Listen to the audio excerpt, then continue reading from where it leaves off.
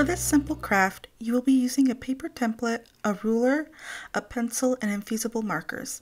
These markers utilize a special type of ink that transfers onto different materials and surfaces when properly heated. To begin, use your ruler and pencil to measure in 1/2 inch from the edge of the paper template.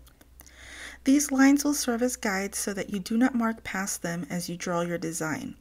Otherwise, your design may not show up on the mug. Before you begin to use the markers, make sure you are working on a cutting mat or using a scrap piece of paper under the paper template, as the inks will bleed through to the back of the paper. Now you are ready to create your own design using the markers. You can use your own creative instinct to help you direct the design of your drawing. You can also look online for inspiration on what to draw. For my design, I simply looked up 80s design prints on Google and chose one simple enough for me to recreate. It is recommended that you avoid the use of words or letters in your design unless they are written in reverse.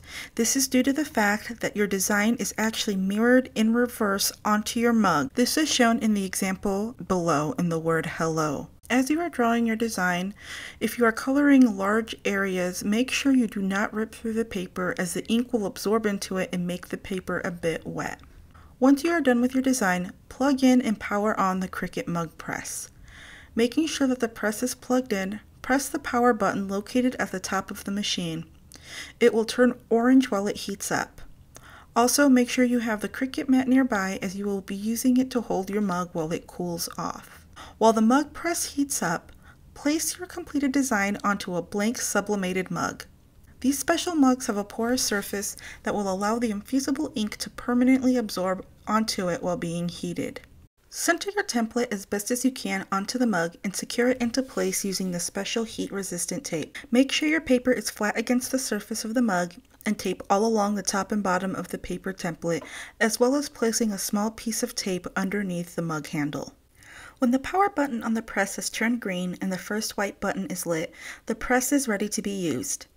Before placing your mug inside, grab a piece of parchment paper that has been provided and wrap around your mug. Make sure the bottom of the parchment paper is even with the bottom of the mug and carefully place into the mug press. Center the handle of the mug and then firmly press down on the top handle as shown. You may want to hold onto the handle of the mug while you press the handle down so that the mug does not shift and possibly ruin your design. When the machine beeps and all the white lights are solid, your mug is ready to be removed from the press and placed on the mat. Make sure to power off and then unplug the press machine after you have removed your mug. Please be very careful when removing your mug, as it will be extremely hot and will need to be left alone for at least 15 minutes to completely cool down. It is highly recommended you do not touch the mug for at least 5 to 8 minutes before attempting to touch it and remove the tape and paper. This mug has already been sitting for 13 minutes and is still very warm to the touch, but cool enough for short periods of contact to quickly remove the tape and paper to reveal your final design.